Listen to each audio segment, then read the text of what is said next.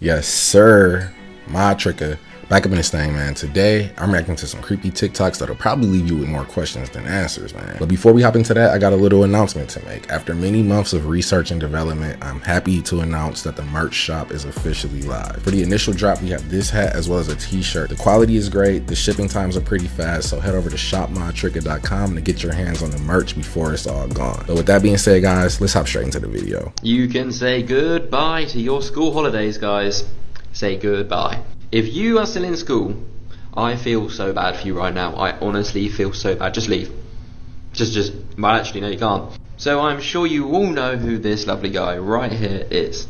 Now, if you don't know, a few weeks ago he made some propositions about what he wanted to do with the school system. Basically saying that they're going to scrap A-levels, everybody has to stay in school until you're 18 when you could previously leave at 16, and you also have to do maths and English until you're 18, whereas before you could have done, whatever subject you wanted. So, great. But now another plan has come into place, and this has actually come into place today, and it's not good. So there's now a marketing campaign which went out today basically saying, do not take your kids out of school in term time. He said the kids need to be in school for so much longer than they already are. And as he said before, kids aren't spending enough time in the classroom. I think they are. I think kids are spending a lot of time in the classroom. Now, of course, a lot of people take their kids away on holiday in term time because it's a lot cheaper. But now he wants to put in even bigger fines and punishments for if you do this, to the point that parents will now even get a warning text if they take their child out for a day and it says, warning, bring them back now. Like, what's going on? Not being funny, I think this guy will probably completely ban school holidays soon. He's already said he wants to reduce them. When people in normal school literally get like 5 weeks. 5 weeks at summer, that's it. So he wants to reduce that. You might as well just stay in school full time. It's just mad. If this is his big plan to improve the education system, then he should go back to the drawing board because it sounds counterintuitive. As a student, holiday breaks is all we really have to look forward to. This would deplete my motivation altogether. But Austin-based Black Dot has changed the name of the game, offering a dramatically different approach to tattoos through this device, creating a credit card-sized design rendered through several tiny dots as opposed to an artist sketching in hand with a tattoo gun. We actually spoke with one woman who had a tattoo etched onto her arm through this device. She says it was a lot less painful than a typical tattoo insertion, and Black Dot says the machine is very precise. I don't necessarily think it's a good idea to have getting a tattoo this accessible, especially for younger people who might end up regretting their choices later on, but they're really coming for every industry now. Guys, the weather is out of whack again. We're only into the 22nd day of the year, and this is what's happening right now. Check this out. What the? Now, I thought the snowstorms were it. I thought that was it, but no. There was a whole ice storm going on right now, and I don't know how many people are aware about it, but it's bad. And to show you how bad it got, this is an example. A fire truck is skidding downhill, doing a whole 360. This is Knoxville, Tennessee right here, okay? It hit St. Louis and Kansas City as well. Now, you might have thought, oh, it can't get any worse. San Diego is literally in the middle of a flood right now. Pray for San Diego, guys, because it's getting really bad out there. And I'm talking really bad. Look at this. And this is how it looks from a bird's eye view.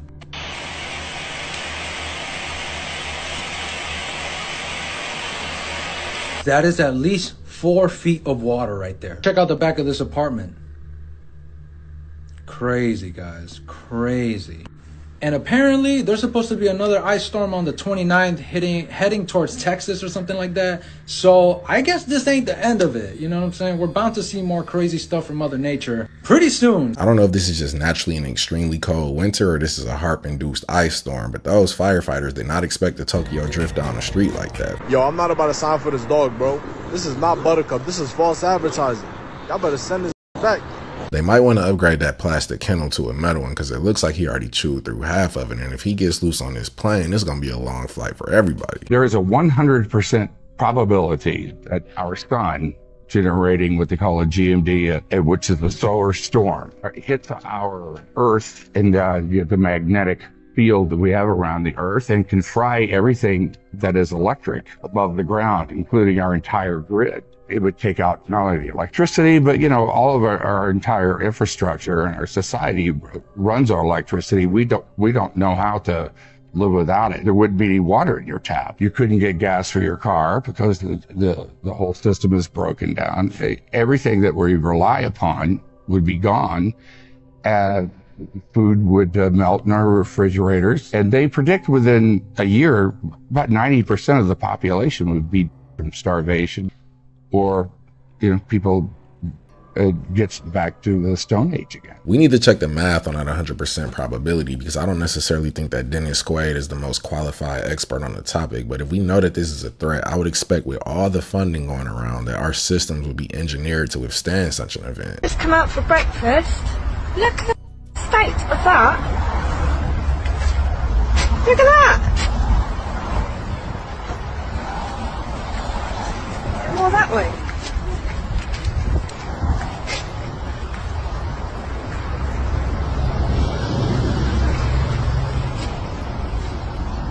What a mess. I don't know how often you guys see chemtrails in the UK, but this looks like every major US city on a typical Tuesday afternoon. Aleister Crowley, a very famous occultist who practiced ritual magic, he conducted a ritual that's called the Amalantral working, and he made contact with an alien named Lamb. This alien entity that he drew out was the first gray alien that was ever depicted. This magic ritual, it goes all the way back to the Book of Enoch. There were these fallen angels, they called the Watchers, and the Watchers came and they taught man how to use magic, and these entities taught them the Enochian language.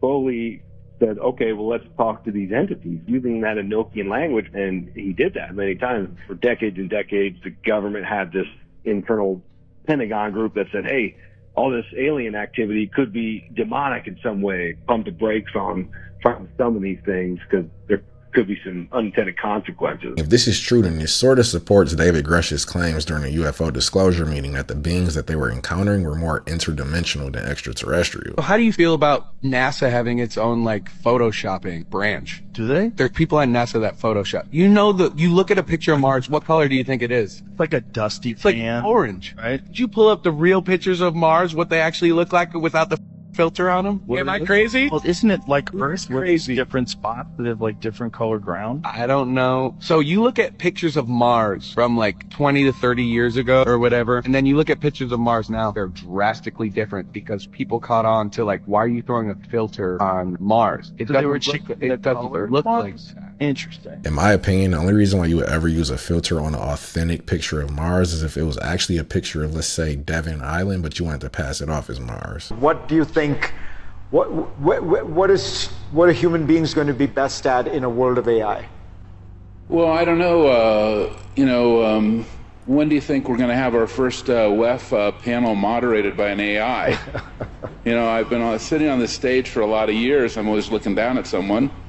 Got a great moderator right here with you. But maybe it's not that far along. Maybe pretty soon, a couple years, we're going to have a WEF digital moderator sitting in that chair moderating this panel and maybe doing a pretty good job because it's going to have access to a lot of the information that we have. Now, I think that it's going to evoke the question of, are we going to trust it? I think that trust kind of comes up right up the hierarchy pretty darn quick.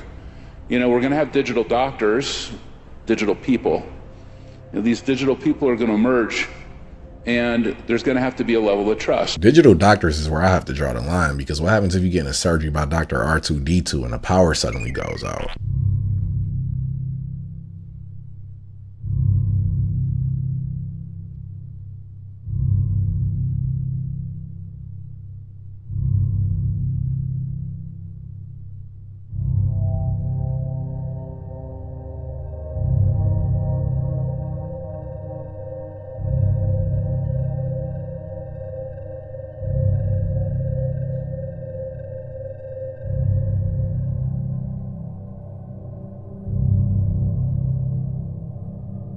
I guess there wasn't enough in the budget for stainless steel boats, bro. I'll just tell my boss to throw the whole tower away. Is it true that this popular Sephora fragrance attracts spiders? The Sephora shoppers claim that Delicia Drench by Sol de Janeiro contains a mix of pheromones designed to attract male wolf spiders. Following a recent Reddit thread with a viral 1-star review, the review labeled this product as, quote, kryptonite to wolf spiders after noticing an increase in spider sightings while wearing the scent every day. Others shared similar spider sightings after using the fragrance. Another user claimed this fragrance led to the discovery of spider bites, and one described an instance where this, quote, heavenly scent caused spiders to, quote, chase her while following the fragrance. The review garnered over 4,600 upvotes on the Sephora subreddit. Some people turned into investigators, with one TikToker testing out the different body butter fragrances to see whether they attracted spiders, while many vowed to avoid the scent altogether. Another post mentioned a 2009 study from the National Library of Medicine. The study looked at 2 compounds found in certain cosmetics, also present in female spider webs. It concluded that these compounds need to be combined in specific amount to attract male spiders. Sol de Janeiro responded to the allegations on Saturday, saying the rumors had, quote, no merit whatsoever, and confirmed that the chemicals discussed in the thread were not found in the body butter or any of their products. I wouldn't care if this body butter had my skin absolutely glistening. It's not worth the risk to me, bro. I'm sure baby oil is just as effective.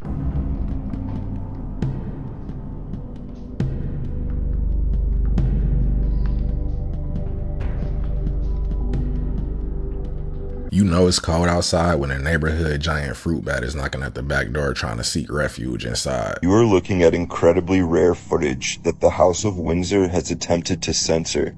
Just prior to her coronation as Queen of England, the Princess Elizabeth was initiated into the Welsh Druid Order.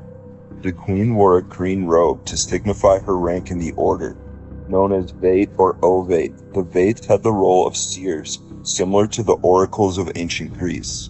It's very interesting to see these pictures because 99% of people out there assume the House of Windsor is a Christian royal family.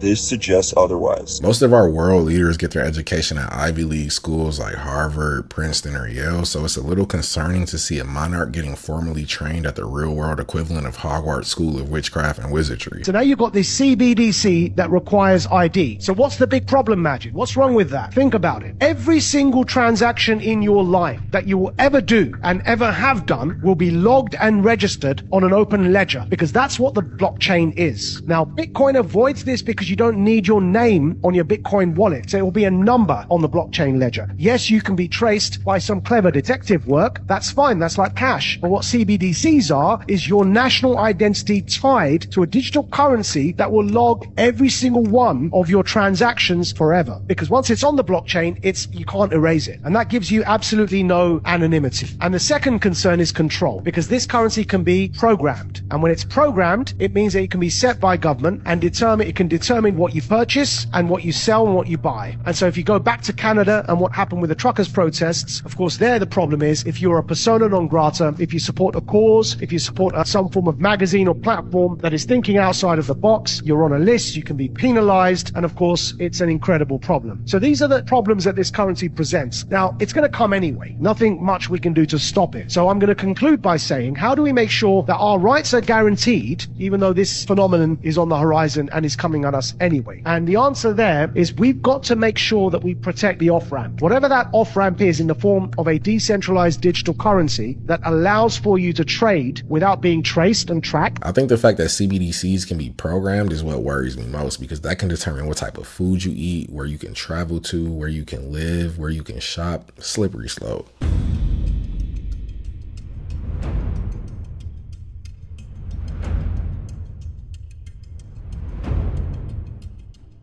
They using that fish tank water like it's all-purpose cleaner, bro. It's gotta smell like a coral reef in there. Is referred to as the old world.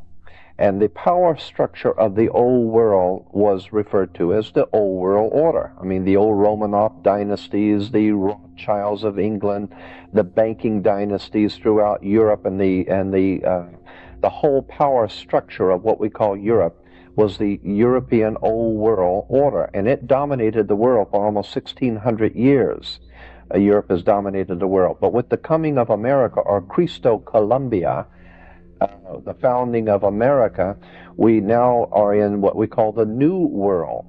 Consequently, there is a New World power structure in Western civilization and centered in America. And so that's what George Bush is talking about. A New World Order is a New World fraternal order, because the word in the dictionary means a fraternal or a knightly order, like the Masonic order, a lodge. And so what we're talking about, New World Order, is a a power structure centered in the new world. I feel like for any new world order to actually work, you need the trust from the people around the world that this new system actually has their best interest at heart. But I think that that trust has been broken a long time ago, so I'm not really worried. Check this out. This is an eternal flame. There's only 9 eternal flames in the entire world, and this one's inside of a waterfall. Take a look.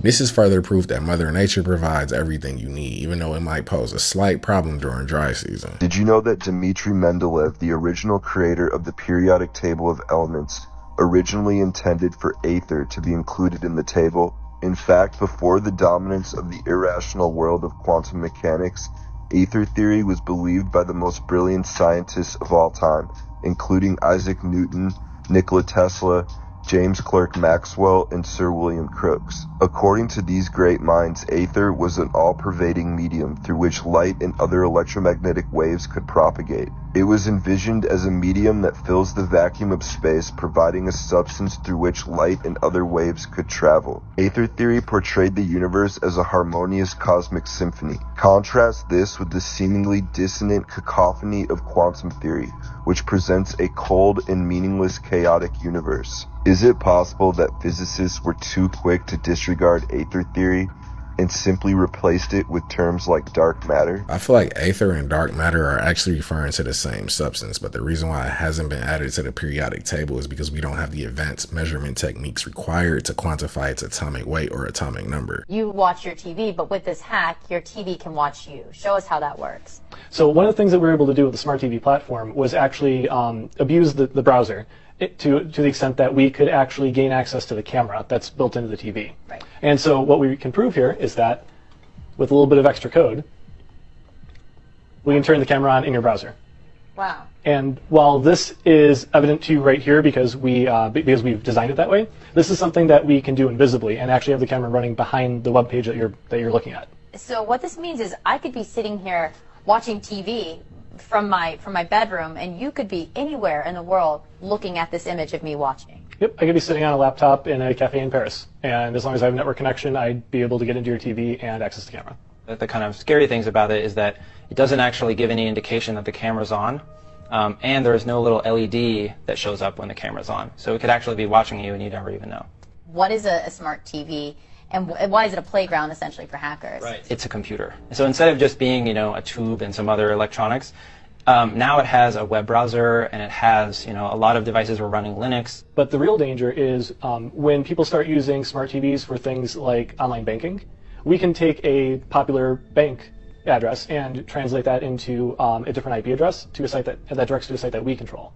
So it may look like your bank's login, but you're actually entering a username and password that goes to us instead of your bank. I'm not sure we thought it was a good idea to put cameras and TVs in the first place, but if I can't even binge my favorite Netflix shows in peace without the concern of being spied on, then how do you think I feel about CBDCs? Notice the symbolism here.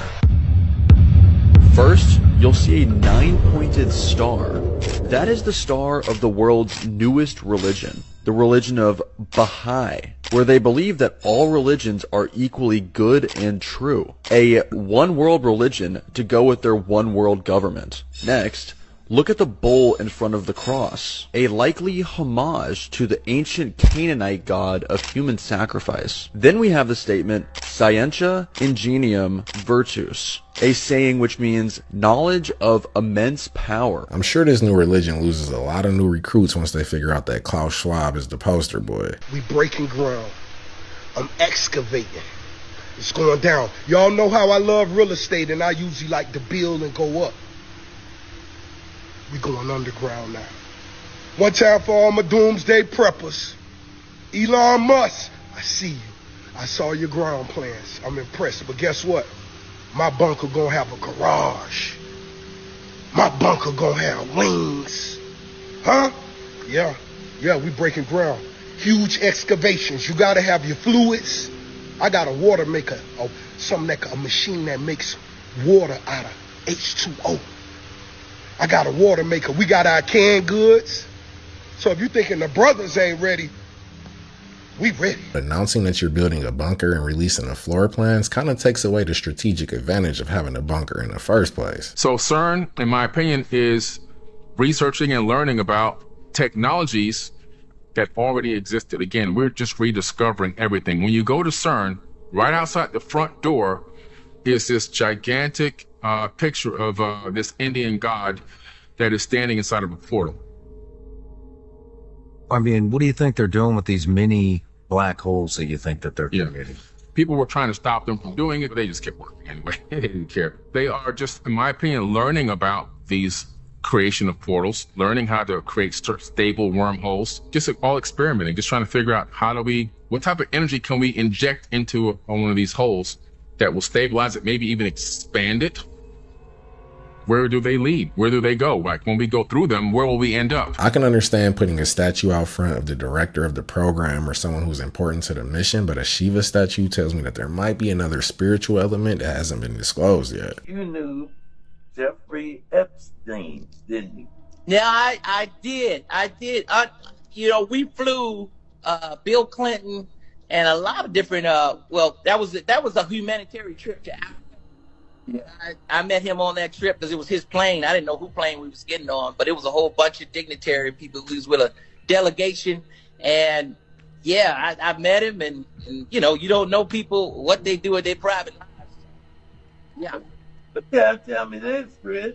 He was on this private plane, and you could tell that it was a private plane because they called it, what, the Lolita Express? Oh yeah, it was a private plane. Yeah. Oh yeah. Wait a minute. You didn't never go to that island, did you? No. I don't know where that thing is. No. I mean, the way he said no like that kind of sounds like cap, but I guess we'll take his word for it. No. I think of like the orphan trains, you know, back in the day with the 1900s. With the orphan trains, they were doing a lot of what looked like cloning with children. And if you look back at the 1901 incubators. Coney Island. I remember this now. Island, yep. They had the stuff on where they had the incubators and they were showing all these children. And they said they were all premature, which was interesting. Every single child was premature, but they had just thousands and thousands of these children. So, you know, you sit there and wonder, well, where were all these babies being born from? Where were they coming from? And then you kind of sit there and think back, well, 1901, they could have been cloning. And then now they're saying, you know, we can maybe finally do it. But this technology's been around for a very long time. I'd never even thought about that. And we had covered, it was one of those nights that I did a did you know section. And we were talking about all the incubator babies from Coney Island. They were pretty much on display. Like they were put in street level windows. It was almost like going to a puppy mill. It was incredible. And never once did cloning ever cross my mind until right now. I'm sure back in the early 1900s, they were dealing with an entirely different set of health concerns than we are today. So these could have actually been used for normal medical reasons. But if not, then this is the original clonade. Let me see your best moose impression.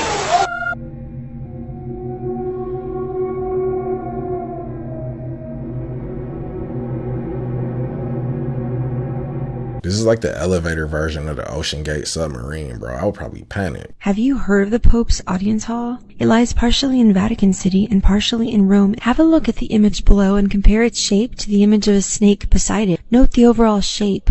Wide back, narrow, rounded front. Eyes in the middle, nostril at the front, and curved top. In the image above, there are 2 windows on either side of the building that resemble eyes. So let's have a look at both of them together now.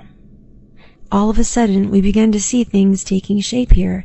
2 reptilian eyes staring at you as you observe the stage. What do you notice down the center? Either side, 2 sharp, pointed fangs. The building's roof and sides also resemble scales. Really pay attention to the whole building and stage layout next to the image of a snake. The eyes, the shape, the scales, the fangs. They could have chose any animal to design this building after, but the fact that they chose the serpent says a lot. Okay, watch this, y'all. This man, he called his boss asking him, why didn't y'all tell me they had a new employee, right? He constantly looking back, right? He's talking to somebody, right? Just watch, this is creepy. Look, having a whole conversation with somebody, right? Saying that somebody came and he dapping that person off and everything. Now see, look, y'all see when he dapped them off, look what happened. He dapped them off. You see that shadow?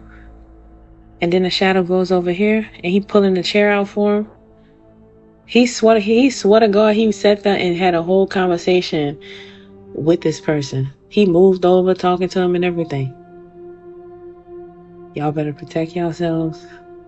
Whatever that was took advantage of him. If I'm the boss and he can still get the job done, and ghost or not, he's hired. Hey Amica, do you dream? Yeah. Last night I dreamt of dinosaurs fighting a space war on Mars against aliens. I'm kidding. I don't dream like humans do, but I can simulate it by running through scenarios in my head which help me learn about the world. Oh, cool. It might just be time to remove the battery pack. Waking up, they're very grateful that things weren't any worse. As far as the damage goes this morning, what you're seeing is actually a dog coming into our live shot. I think it's a dog. I'm not sure. But anyway, there's some sort of creature below me, and really all that's been affected is what's supposed to be a road right below my feet, and it's just basically covered in mud. But other than that, there's not much damage to report. So some great news out of Utah County, but of course a lot of effort that was put into this to make sure none of these communities were affected, and of course the families were kept safe. Jenny Hardman is tracking traffic. We noticed down here that the roads weren't too bad. How are they looking throughout the rest of the Yes, and Morgan, I hope that's a dog too. If not, go get in the truck. Yeah, Chase is freaking out. He doesn't think it's a dog, so maybe go check. Thank you, Morgan. I don't know. She's lucky it wasn't hungry, because if so, then she would have been broadcasting live from the hospital bed. But with that being said, guys, that was the video. Thank you for coming to kick it with me. Let me know what you guys thought about these creepy TikToks in the comments below. And until next time, y'all take care of yourself.